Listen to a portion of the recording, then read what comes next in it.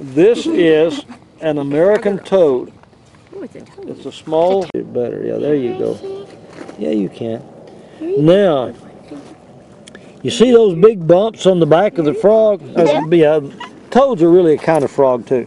Now, those things on those bumps on him are not warts. Everybody thinks they're warts, but they're not warts. Those are actually glands. And since they are on there and on the outside, you might say, well, why does he have all those big old glands sticking out all over him?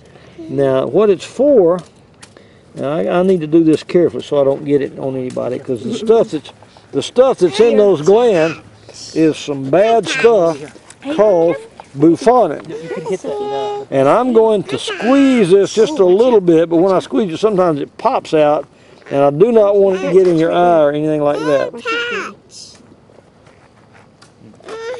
I don't squeeze it today. No, I'm not squeezing it. I'm just pinching his little, there, you see that liquid come out of there? Now, that liquid coming out of there is the stuff that is called bufonin.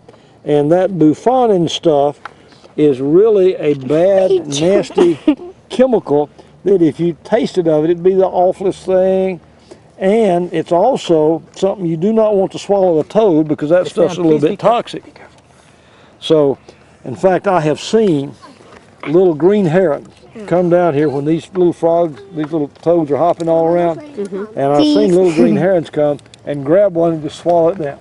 I thought, well, this ought to be interesting. And the little green heron goes around and starts looking for them. All of a sudden he stops, looks up, he starts jumping around, kind of all crazy like, and he goes, whoa, and he flies away. And I go down there, and there sits that little toad crawling out of this big slimy gobby thing that the bird threw up.